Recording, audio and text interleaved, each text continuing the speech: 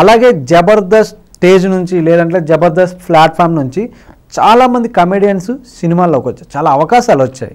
So దాని గురించి మీరు ఏమంటారు? జబర్దస్త్ అనేది చాలా మంచి ప్లాట్ఫామ్.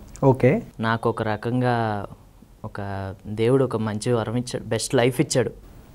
ఫస్ట్ నాటక రంగం అనేది ఎవరైనా కొంతమంది పాత వాళ్ళు చూసుకుంటే చాలామంది నాటక రంగం నుంచే సినీ ఫీల్డ్కి వచ్చారు. కానీ నేను నాటక రంగం నుంచే దీనికి జబర్దస్త్కి వచ్చాను.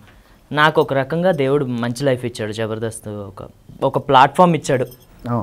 నా టాలెంట్ నిరూపించుకోవడానికి, నా టాలెంట్ చూపించుకోవడానికి ఒక మంచి వేదికనిచ్చాడు. అలాగే నార్మల్గా సినిమాల్లో కానీ మామూలుగా జబర్దస్త్ స్టేజ్ మీద కానీ ఒకటి చూసుకుంటే సినిమాలో డైలాగ్ ఏదైనా మర్చిపోయారు అనుకోండి, రీటేక్ చేస్తారు. అవును, నో ప్రాబ్లం. కానీ జబర్దస్త్లో ఒక్కోసారి డైలాగ్ ఏమైనా మర్చిపోతే రీటేక్ చేయడం, మళ్ళీ లేదంటే స్కిట్ మొత్తం చేయడం, ఇలాంటివి ఏమైనా ఉంటాయా?